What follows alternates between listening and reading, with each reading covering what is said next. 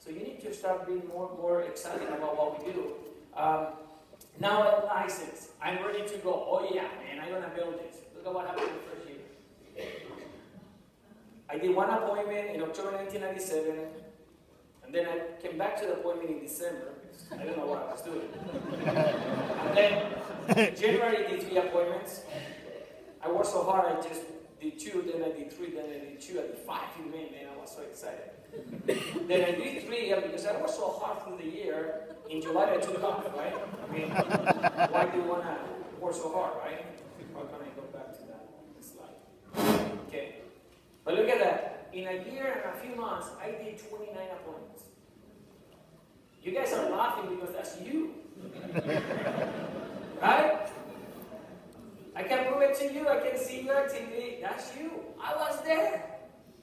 I was an expert distributor. You know what's an expert distributor? It's a distributor that never gets promoted to division. That was me. Okay?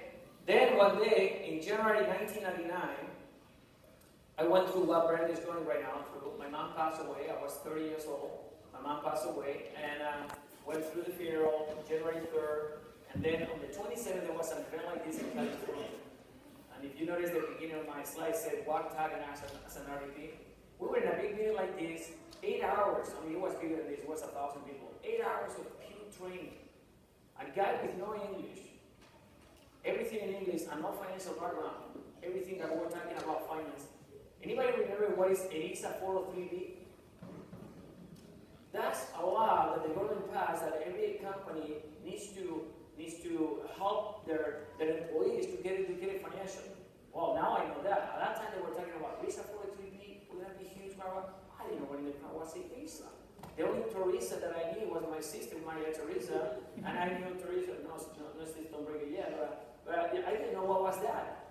But I understood one thing. Hector Lamar showed where he came from, like Ian is showing, right? I mean, he showed from the beginning where he was, and then he showed where he's at. Or he's going to show some pictures of the farm or something at the end. I don't know. But one of the things I saw where he was living, the life that he was having, and I think I want that life.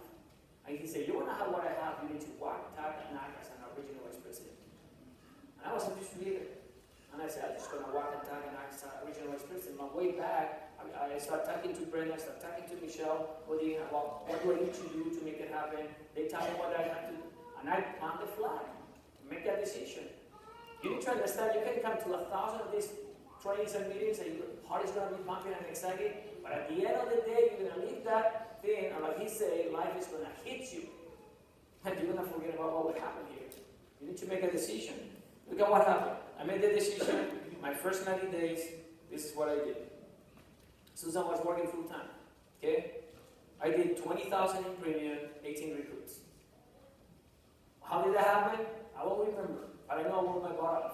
I sleep in my car, I sleep in couches, because I was going to Logan. At that time I didn't have any money. I don't have time to tell you what was my budget at that time. But my lunch day, I'm only going to tell you that I only have $1.06 for food. Okay? Only $1.06 for food, because I got 2 kids at home, I got a lot of bills to pay, and it was, yes, a chicken wing in a Smith's, a long potato in a Smith's, a ramen soup, okay, they had microwaves there at that time, and I think there is still, and a soda, generic one, 25-cent coin that they used to be have, and 6 cents for the government, okay? So that was my lunch, and then I was hoping that somebody would feed me for dinner, but I worked my butt off to make this thing happen.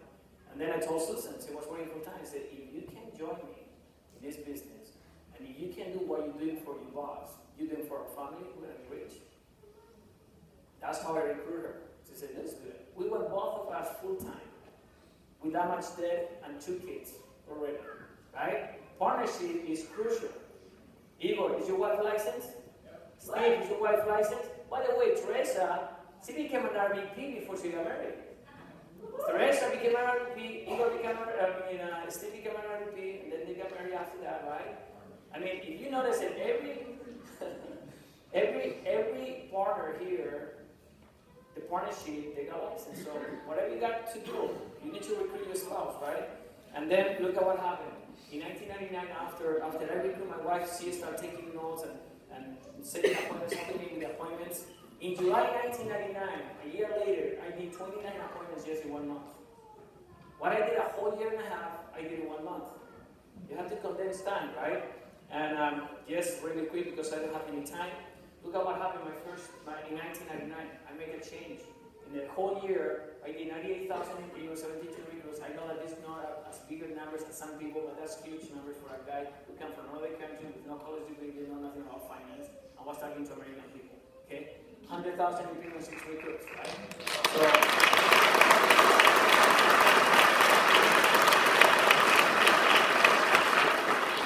and then I learned about one thing, okay, I'm going to finish with this. Then I learned one thing, you have to learn how to top recruiting. We've been talking over here about recruiting and going massive like Ian was talking about, right? He chose all the personal recruits. I know that he didn't go one by one person, he was field training people, right? He was field training the whole time, right? And then that's what I was doing. You see, I recruit this guy Alvaro took me to see Orlando, Monica, Andrea's are there. And then Marta, and look at this. And I went to all these appointments, visiting people, going all the way down. But it's interesting, and I don't know how to do this with the laser here that you can see, but anyway, Andrea and Marta over there, okay, they both RVPs now. Look at what is Igor. How deep is Igor in the tree? How deep I have to go in those roots, right? But was it worth it? Oh yeah, baby. Everything worth it. Most people go, and guess what? Alvaro and Orlando quit, and a bunch of those people quit. Who cares? Right? Why do you take personally when people quit? Is there a problem? Right? By the way, they're going to come back. They're going to come back like I did, right? And then this is my story. 1999, 13,000, 17, 110. In 2008, 365. How come a guy from another country came to this country, no language and nothing like that, can do this? Anybody can. You just have to qualify. And this is my quality.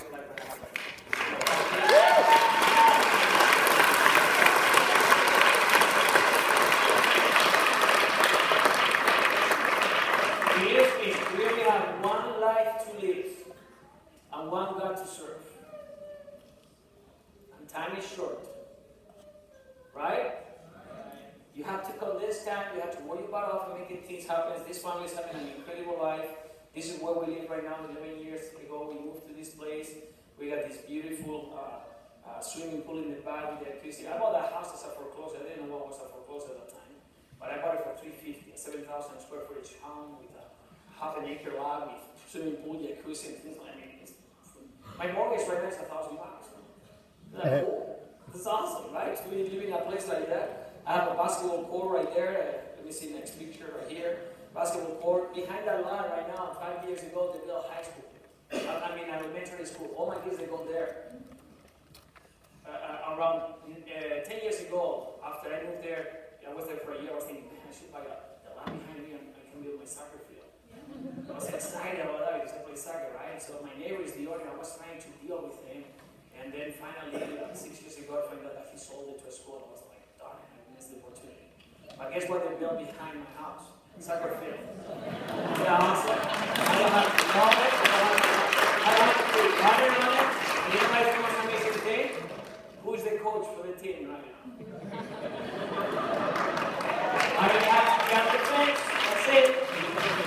And then all the tweets that we've been able to do. But anyway, so I just want to wrap it up with this, okay? We don't have much time, the speakers here, to talk to you. We're just trying to give you just a flavor of what's going on.